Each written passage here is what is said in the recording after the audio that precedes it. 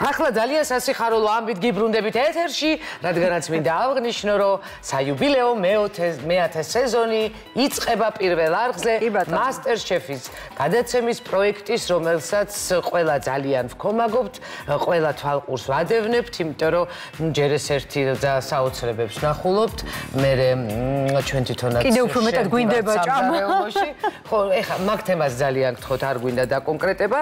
მინდა გითხრათ, რომ ჩვენ დღეს 9 საათზე შედგება ექსკლუზიურად პირველი TV Play-ზე, პირველი არხის ახალ პლატფორმაზე, ესე ვთქვათ, გახსნა პროექტის 9-ზე და 10-ზე უკვე რა თქმა უნდა პირდაპირ ეთერში ნახავთ ჩვენს პირველ სატელევიზიო ვერსიას, პირველ გამოშვებას. მოვიდნენ ჩვენი სტუმრები, ჩემი უძვირფასესი მეგობარი, მასტერშეფის შეფთა შეფი ლევან კობიაშვილი და გამოცხადება. რა გინდა რა? არა, გადასარევი ეგრე გააგრძელებ მომწონს. აბა რა, მოგწონს, ძალიან კარგი. გამარჯვებულები, სხვადასხვა სეზონის მონაწილეები, არაჩვეულებრივი უკვე შეფები, როგორც მე ვხვდები. ნუცა სურგულაძე, ძაგანია, საქმე კარგად, ძაგანია და ჯოზი. ძალიან დიდი მადლობა, რომ შემოგვიერთდით. თქვენ ხართ ერთი, ასე ვთქვათ, სტიმული ძალიან ბევრი ადამიანისთვის, რომელიც ეხლა უერთდა უკვე ამ პროექტს და დარწმუნებული ვარ, რომ კიდევ ბევრი სეზონი იქნება ჩვენს ეთერში. ლევან, მოდი შენით დავიწყებ. საიუბილეო წელია, წელს მეათე წელია, რაც ეს პროექტი ასეთი წარმატებით არის ჩვენს ეთერში და ძალიან მაინტერესებს, რა განსაკუთრებული ამბები მოგვიმზადეთ საიუბილეო წელს. პირველ რიგში მოგესალმებით, მადლობა მოწვევისთვის. ძალიან კარგი თარიღია, 10 მეათე სეზონია უკვე და ყოველ წელს რაღაც წარმატებულად მიდის ეს პროექტი და ძალიან მიხარია, რომ ხალხი წარმატებულად უშლით ნერვებს ბავშვებს, ძალიან. მაგისოთ არ შეიძლება. ძალიან მიხარია, რომ მაყურებელიც ეს სეზონებია მოგდევს და უფრო ემატება ეს ხალხი და უფრო პოპულარული ხდება. თითქმის ყველა ოჯახში ვცხოვრობთ, ესე რომ ვთქვათ, ყოველს კი ბატონო, ნამდვილად. და სულ მესმის ხოლმე, რომ აი თქვენი გადაცემა რო იწყება, გავსუქთით, ჭამა მინდება, რაღაცა და მთელი ამბები. ანუ და ყველაზე კარგი რაც არის, რომ პატარა თაობა რა, რომელიც ძალიან აქტიურად უყურებს, ძალიან დიდი ინტერესი გაჩნდა ამ ყველაფრის ამ პროფესიის მიმართ. მე მგონია, რომ უფრო მიმზიდველად აქცია ამ პროექტმა შეფობა, კულინარია, რაღაცნაირად უფრო პოპულარული გახადა ჩემი დაკვირვებით. რა არის იცით, აი, როდესაც ასე ვთქვათ, კარგად აწვი მაყურებელს და ბავშვებსაც, ხო? რა თქმა უნდა, ინტერესი უჩნდებათ, თვითონაც უნდათ, რომ ამ პროფესიით წავიდეს, იმიტომ რომ ბევრი არის, რომელიც იძახის, რომ აი რომ გავიზრდები შეფი უნდა გავხდე, თუმცა ჩემ ბავშვობაში ესე არ იყო, ამ პოლიციელი უნდა გამხდარიყავი, ან კოსმონავტი, ან რაღაცა. ასე რომ დღეს უკვე არის ის ბავშვებში აზრი, რომ უნდათ რომ გახდნენ შემზარეულები და საკმაოდ წარმატებულები იყვნენ ამ პროფესიაში. და ამ პროფესია იქცა თვითონ რაღაც აი ძალიან დაფასდა და არ არის როგორც ადრე მაგალითად შეეძლო მშობელს ეთქვა რომ სწავლა არ გინდა და პოვარი მაინც გამოდი. დღეს უკვე ესე არ არის. დღეს ამას ძალიან სერიოზული სწავლა უნდა და ამას მე მგონი ჩვენი მონაწილეები. და ეგეთი მარტივიც რო არ არის, ეგეც ჩვენ ამ პროექტმა. მარტივი კი არა, მე ფიზიკურიდან დაწყებული. ძალიან რთული. ძალიან დიდ შრომას მოითხოვს. ბავშვებო, თქვენ თვითონ როდის დაინტერესდით კულინარიით და რამ გადაგაწყვეტინათ ამ პროფესიის არჩევა ერთი და მეორე პროექტში მოსვლა? პირველ რიგში მე დავიწყება, ბავშვობიდან ძალიან მიყვარდა ეს პროფესია და აი 10 წლიდან უკვე მუდმივად უყურებდი ხოლმე ამ პროექტებს, მათ შორის მასტერშეფსაც და 16 წლის რომ გავხდი, მაშინ გადავწყვიტე რომ წასულიყავი საფრანგეთში, რომ შემესწავლა სიღრმისეულად ეს სფერო და ზუსტად ვიცოდი რომ არ მინდოდა სხვა რამის სწავლა და ეს იყო ის პროფესია, რომელიც ეხლაც ვფიქრობ ასე რომ მთელი ცხოვრება ამ პროფესიაში ვიქნები და მინდა რომ ძალიან დიდ წარმატებას მივაღწიო, არა მხოლოდ საქართველოში, არამედ საზღვარგარეთაც. შეხედე შენ. ვიცი რა არის ჯანსაღი ამბიცია ძალიან კაია მე არა მე უბრალოდ ჩვენ გვინდა რომ აქ იყოს და ჩვენ გვაჭამოს გემი იქაც იყო თაკაძე წასვლის ამბავი არ მოეწონა ხო წასვლა არ მომეწონა თორე დანჩენი ყველაფერი ისია ხო იცი ლიზა როგორც ფეხბურთში გასვლა აუცილებელია უნდა გახვიდე მაგრამ უნდა დაბრუნდე აუცილებლად მაგრამ უნდა დაბრუნდე ნაკრებში აუცილებლად ჯოზი აბა შენ შემთხვევაში როგორ იყო მე რავი პირველი კარტოფილი რო შევწი მაშინ ეს იყო მეცხრე კლასში ვიყავი და რაღაცნაირად მეგონა რომ ძალიან საშინელება შევწი და კი მოეწონათ და მე მეცხრე კლასთან გადავწყვიტე რომ მართლა ძალიან მინდოდა მაგრამ სკოლის დატოვება არ მინდოდა როგორც მეცხრე კლასიდან რომ გამოდიოდნენ არ მინდოდა სრულად დავამთავრე სკოლა და შემდეგ უკვე დავიწყე რო არ ვიცოდი საიდან კულინარიის აკადემიაში დავიწყე სწავლა და იქიდან მე უკვე რომ მოვჭი სამსახურები და განვითარება და წვავდა ხარშავდა აცხობდა ხარაბა და მე უკვე ამ ხარშვის მერე უკვე გუნდი ჩამოყალიბება რაღაცა მენიუ ახალი ისე და კარგად გამოდის კარტოფილი ეხა უკვე ია არა ეხა ხან მენატრება ხოლმე იმიტომ რომ იმდენი ხანი აღარ შემიწევ მენატრება კარტოფილი შეწვა ხან და ხან ეხა კარტოფილისთვის აღარ გცალია მე საერთოდ არ ბავშვობაში და არც გოცოს დასრულობაში არ მქონია აზრადაც არ მომსვლია უბრალოდ ვაბარებდი თეატრალურში და ჩავიჭერი ძალიან ბევრჯერ და შენ დავიწყე იმდენ მაგალითად გადაღების პერიოდში ვაბარებდი და მაშინაც ჩავიჭერი და მივხვდი რომ ეს არ იყო ჩემი სფერო და დავიწყე მუშაობა სამზარეულოში შემდეგ ძალიან მომეწონა ძალიან ბევრი კარგი ადამიანი შეხვდა ამ პერიოდში ვინც ბევრი რაღაც მასწავლა შემდეგ კულინარიის აკადემიაში მოვხდი მეც, იქიდანაც სულ შემთხვევით მოვხდი მასტერშეფში და მასტერშეფმა უმცა ის რაღაცა თავდაჯერებულობა, რომ თურმე შემთხვევით არ ყოფილა ამ სფეროში და აი საინტერესოა თქვენი უნარების გაღრმავებაში და ცოდნის გაღრმავებაში რამდენად დაგეხმარათ მასტერშეფი?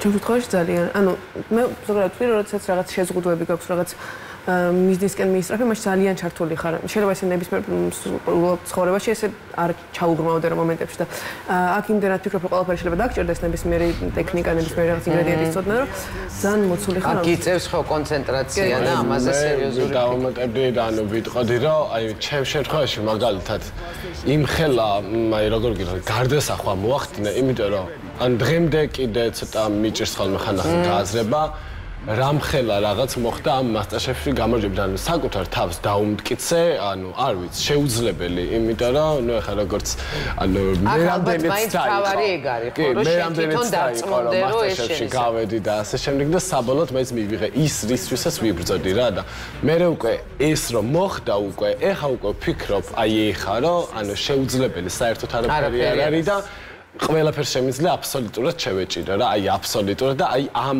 ძალიან დიდი უნარია ეს და ეს უნარი მივიღე მე მაგალითად მასტერშეფიდან, რაც ძალიან რავი, კაია, ანუ ძალიან მაგარია რა. ნუცა. მასტერშეფს აქვს თავისი ძალიან დიდი ძალა. რომელსაც ან შენში არის ეს ძალა, ან არ არის. და ამიტომაც ძალიან დიდი შრომა არის საჭირო. მობილიზაცია, სიზარმაცეს ვივიწყებთ თავი და ბოლომდე, რადგან აი მართლა დღე და ღამე, როცა ამ პროექტში ხარ, უნდა იფიქრო მხოლოდ და მხოლოდ ამ პროექტზე, შენი თავის განვითარებაზე, უნდა შეისწავლო ძალიან ბევრი რაღაცა და მხოლოდ კეთებასაც არ არის, ასევე არის, რომ გაზიარება არის, რადგან კამერები არიან და კამერასთან მუშაობისთან ერთად პარალელურად გიწევს საჭმლის კეთება, ამიტომ ეს ორი რაღაც ერთად უნდა შეიწყოს შენში და რაღაც პარალელურად უნდა ისწავლო ორი რაღაცის კეთება, რაც საკმაოდ რთულია, მაგრამ შედეგი აქვს ისეთი, რომელიც ალბათ შეუგდარებელია სხვა რამეს. ჩვენთვის ყოველ შემთხვევაში ვინც ავმართ ამ სფეროში და ვისაც მოგწონს ტელევიზია და ასევე კეთება საჭმლის. ლევან, ცი რა მაინტერესებს, საიუბილეო წელია და რაღაც განსაკუთრებულს ველოდებით, რაღაც გონია რომ უნდა იყოს რაღაცეები, რამაც ეს აღნიშნოს, რომ ეს საიუბილეო წელია და მონაწილეებთან დაკავშირებით მინდა ესეთი რამ მკითხო.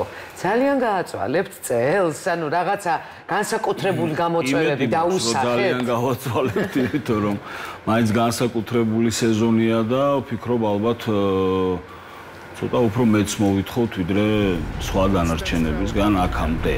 ну რა თქმა უნდა ყოველ წელს უფრო ვართულებდით რაღაცებს, მაგრამ ეხლა უფრო ალბათ მოუწევს კიდე რაღაცების შეცვლა.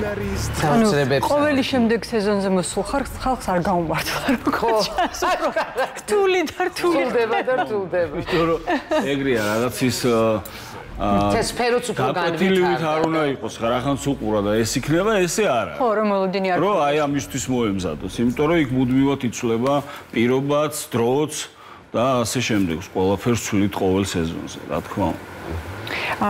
აი გამარჯვებულებთან მექნება კიდე ერთი კითხვა, რა იყო ყველაზე რთული თქვენთვის? აი ამ პროცესში მასტერშეფში ყოფნის.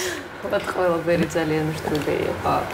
ვიცი, უზარმაზარი სტრესი არის პირველ რიგში და დროის, რადგან ფაქტორი არის დროის და უბრალოდ სხვა გზა არ გაქვს, რომ უნდა მოასწრო, თან უნდა მოასწრო ძალიან ხარისხიანად და თან ყველაზე უკეთესი უნდა იყოს შენი კერძი, აი ეს ყველაფერი არის ურთულესი მართლა. თან მრავალფეროვნება უნდა შესთავაზო შეფებს, რომ მოეწონოთ.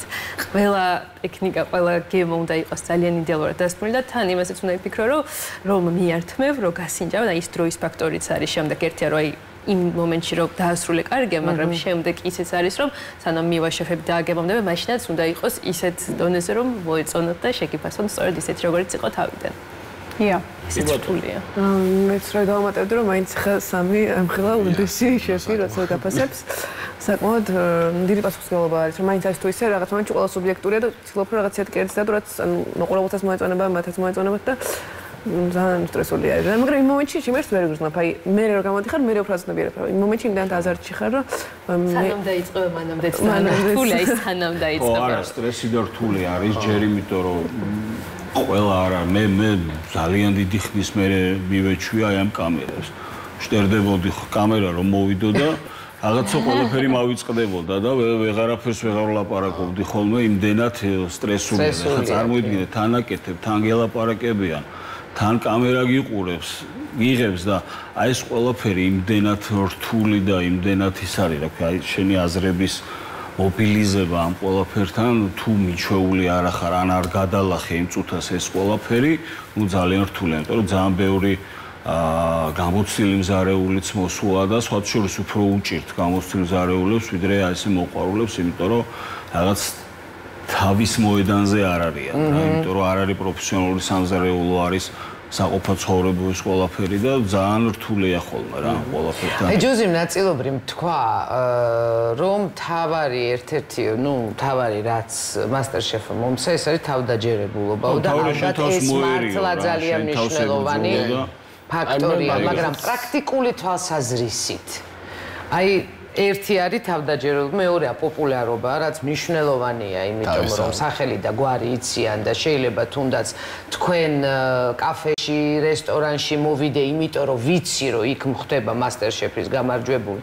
და თქვენთვის აი პრაქტიკული თვალსაზრისით მაინც რა მოგება მასტერშეფის გამარჯვებულის სტატუსი? აი პრაქტიკული წეგანს თქვი რომ აი ამ გამარჯვებით იმხელა ის მომცა თქვა მასტერშეფმა რომ გონია რომ ყველაფერი გემრიელია რასაც იცი რომ ანუ სახათ ეგრეც არ არის მაგრამ აი ანუ რაღაცნაირად შესაძლებლობა მომცა ანუ გავახილე ძალიან თვალები ასე რომ ვთქვა და ნუ გადავწყვიტე რაღაცის გახსნა რა და ეხლა ძალიან ბევრი მოდის რომ ვაიმე მასტერშეფს გამარჯვებულმა რაღაცა გახსნა და აი რაღაცა და ანუ რატო გადავწყვიტე გახსნა რა პატარა საცხები გავხსენე რომელიც იქიდან გამომდინარე გადავწყვეტე გახსნა რომ თუ ეს შევძელი მეოთხე ცდაზე ამასაც შევძლებ ხალხსაც ვანახებ რას ვაკეთებ როგორანაირად და გემრიელი არის თუ არა და ანუ ძალიან ბევრი ხალხი მოდის მარტო იმიტომ რომ აი მე მასტერშეფს გახსნა და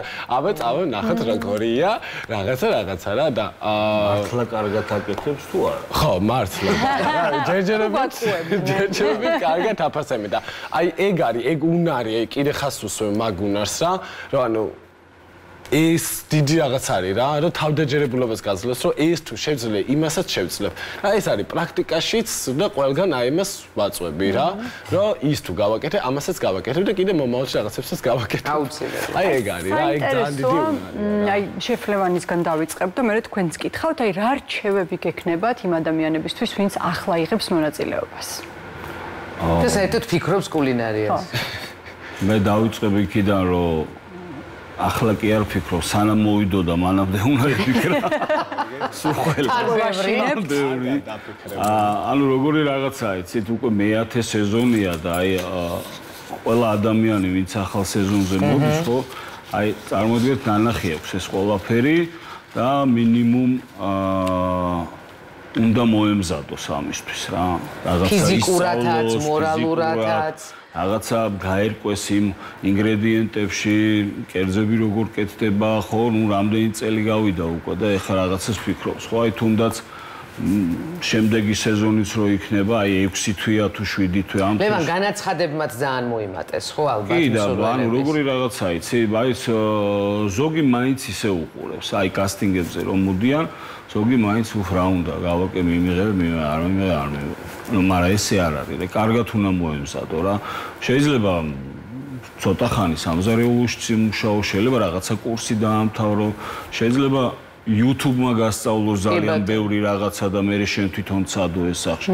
ამიტომ ამას ძალიან კარგი სერიოზული მომზადება ჭირდება, იმიტომ რომ სერიოზული კონკურსია და მართლა თუ მოგებისთვის ხარ, უნდა მოემზადო მოგებისთვის. აი, იგივე როცა პროექტში ხარ, ამდენ მნიშვნელოვანია, რომ ის სახლშიც იმუშაო, ხო? რაღაცა დავალებასავით, რომ იმეცადინო ფაქტობრივად. კვირიდან კვირამდე სანამ ჩაწერაა, სულ მუდმივად თუ გინდა რომ რაღაცა განვითარდეს, სულ უნდა იშრომო ამაზე. წინასწარ დავალებები არ იციან, ხო? არა, წინასწარ არ იციან დავალებები, ამიტომ ეს უფრო არ ამიტომ ყველაფერს უნდა მოედნო, რომ რამე რო შეხვდეს, ის იცოდეს რა. იცოდეს მაინც იხარშება თუ იწვება თუ ფორმაში რო იყოს. როგორ კეთდება. კი. შესაძლოა იხარშება. ხო. აუცილებლად. ხო, ეს ხო ისეთი თემა, კონკურსი ამიტომ არ რთულიც. შეიძლება ძალიან კარგად აცხობდე და არ გამოგდიოდეს რაღაცა. შეიძლება პირიქით იყო ძალიან ძლიერი, ვთქვათ, დესერტებში იყო კარგი, მაგრამ ხორცი აქ როდესაც ყველაფერი გასაკეთებელი, ალბათ აქ მართლა რაღაცა სხვა უნარებია საჭირო ამისათვის. ამიტომ ბოლო პერიოდში ძალიან ბევრი დიასახლის. ხო, დიასახლისი, დიასახლისი რა უფრო მოყვარულები, იმიტომ რომ კაცებიც არიან, ქალებიც არიან, რომლებიც მოდიან, მაგრამ ამას კიდევ ერთხელ ვამბობ, რომ ძალიან რაღაც დოზით განათლება უნდა მიიღონ რა. თვითონ. თავიანთ თავი უნდა გაზარდონ ამ ყველაფრით, იმიტომ რომ არის ძალიან ბევრი საშუალება რა. კი, დღეს ყველაფრის გაკეთება. ცოტა ხანი მიდი 1-3 თვე იმუშავე სადღაც რომ რაღაცა გაიგო, უფასოდ თუნდაც რა მოხდა, იმიტომ რომ ამას შენ ინვესტიციას დებ და იგებ მერე გინდა რომ პროექტი მოიგო და ამიტომ რაღაცა ინვესტიცია შენ თავში უნდა ჩადო აუცილებლად. და ჩვენს მასტერშეფებსაც ვკითხავ, თქვენ რა რჩევები გექნებათ იმ ადამიანებისთვის, ვინც ახლა მონაწილეობას იღებს პროექტში? ია, დავიწყოთ შენ.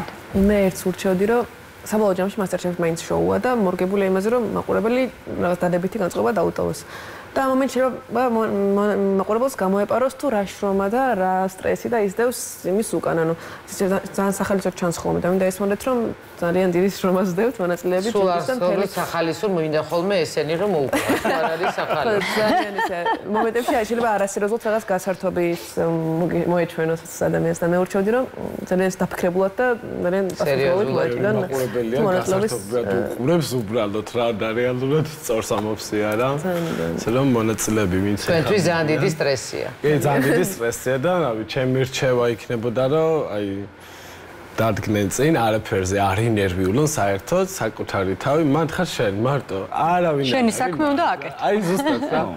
იმ მომენტში რაც მოგივა თავში ილაპარაკე, რაც მოგივა თავში ის გააკეთე, ოღონდ მობილიზებულად, ორგანიზებულად და რეალურად ეგ არის რა, წარმატების ფორმულა. ამ შემთხვევაში, სანამ გავიწევთ მასტერშეფში, აბსოლუტურად ყველა ეპიზოდს ვუყურე, იას სეზონის ყველა ეპიზოდს ვუყურე და ყველაფერი დავიზეპირე. ნუ ბევრი არ იყო, მაშინ ერთი სეზონი იყო მარტო გამოსული, მაგრამ შეფების კომენტარებიც დავიზეპირე, დავალებებიც დავიზეპირე და ის დავალებები რაც იყო პირველ სეზონში, აი ჩემ თავზე მოვიგე, რომ მე რას გავაკეთებდი, მაგალითად აი აქ რო ყოფილიყავი.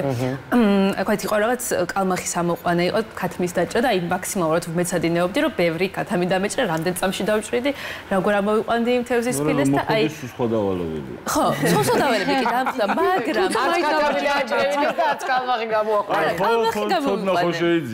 მაგრამ კი ის იყო რომ ვიცოდი თქვა რომელ შეფს რა უყვარდა თქვა ლევანს რომ ქართული სამზარეულო უნდა და ქართული ელემენტი მარილი არა მარილია თუ რატომღაც ყოველს გონია რომ მარილი მიყვარს აი რაღაც საშილად და გიყვარს სულ მაგას ამბობ მარილი აკლია იმიტომ რომ აკლია გემო ამოყავს მარილს მე შენ მაგას შეგეთახმე მარილის გარეშე რაღაც დოზირებულად აუცილებელია სულ არა აქ და აკლია არ არის გემრიელი აბსოლუტურად გეთანხმები. განან გეწინააღმდეგეთ. არა, შენ არ ხალხს გონია ესე რომ აი ძალიან ბევრი მარილი მიყვარს. აი მე სხვათა შორის რესტორანში რო შევდივარ, აი თქვენ რო გიყვართ ისეთი მარილიანი. არ მიყვარს. მე სხვათა შორის კარგია. თქვენ რო გიყვართ ისეთი მარილიანია. არ მიყვარს. სუნიც, უმარილოს და მარილიანს საერთოდ სხვადასხვა. არომატიც. აი მარილიანს, აი მაგალითად, ჩემი მზარდი რო რაღაცას მასინჯებს დავსუნა და მეთქვი კაია. ანუ რა გამომიმუშავდა რაღაცა სუნზე მივხვდა როგორია. რაღაც ეგეთის გამომიმუშავდა რა. ძალიან ბევრი ვარჯიში არის საჭირო. ზოგადად ხო ხასიათი უნდა ვიცოდეთ ვინ გვაფასებს იმ ადამიანების. ამაზე არის თავიდან ბოლომდე დამოკიდებული ჩვენი გამარჯვება. ამიტომ მაქსიმალურად უნდა ვეცადოთ რომ გავაკეთოთ ყველასთვის მოსაწონი. ჩვენი პირველ რიგში ჩვენი ხასიათი უნდა ჩანდეს და არავითარ შემთხვევაში არ უნდა მივბაძოთ, გადმოვიღოთ, გავაკეთოთ ერთ-ერთი კოპირება ვინმე ადამიანის. რომ ჩვენი ხასიათი უნდა ჩანდეს პირველ რიგში, უნდა გქონდეს აზრი იმას, რასაც ვაკეთებ და რაც ისტორია ასევე რა, რატო ვაკეთებ ამას, რატო როგორ უხდება, ასევე სერვირებას აქვს ძალიან დიდი მნიშვნელობა. ძალიან კომპლექსური თემა. ძალიან დიდი შრომა არის საჭირო. ზარმაზარი შრომა არის საჭირო, ძალიან დიდი დრო და აი, როცა მასტერშეფში გამოდიხარ, სხვა არაფერზე არ უნდა იფიქრო, ანუ უნდა ის პერიოდი იქნება 2 თუ 3 თვე, მხოლოდ თელი კონცენტრაცია უნდა იყოს აი ამ პროექტზე, თუ გინდა რომ გაიმარჯვო. ნუცა მართალი თქვა, იმიტომ რომ სხვისი, ესე ვთქვათ, გადმოკოპირებული კერძი ჩვენ არ გვინდა. იმიტომ რომ მინდა რომ სიტყვაზე აი ამათი ის ხასიათი ვნახო, იმიტომ რომ კერძს რო შეხედავ. ნუ ეს ხო შემოქმედებაა, ხელოვნებაა და ასინჯავს ზუსტად ასახავს, აი ზუსტად ეტყობა ვისი გაკეთებული. შენი ნიჭი უნდა ჩანდეს. რო შეხედავ, აი ზუსტად ანალოგი რაღაც სარკესავით გადააქვს ეს ემოციაც და ყველაფერი. ძალიან დიდ წარმატებებს გვისურვებთ ახლა უკვე თქვენ საქმიანობაში, რა თქმა უნდა. ლევან, კიდევ ერთხელ დიდი მადლობა იმ საქმისთვის, რასაც 10 წელი აკეთებთ. შენ მაინც ჩემთვის ყველაზე კეთი არ ვიცი. ჩვენი ამდენი წლის მეგობრობის გამოა თუ არა, მაინც ყველაზე ძალიან მეკეთილები ამ პროექტში. ხო და ამ პროექტს კიდევ ერთხელ საიუბილეო პროექტს იწარმატებას უსურვებ ჩვენ ეთერში, რაზეც ეჭვიც არ გვეპარება. და დღეს ველოდებით ჯერ პირველი TV Play-ზე, სადაც იქნება 9 საათზე, ეს უკვე კი ბატონო და შემდეგ უკვე 10 საათზე, რა თქმა უნდა, საქართველოს პირველი არხის ეთერში მასტერშეფის მეათე საიუბილეო სეზონი იწყება. კი ბატონო.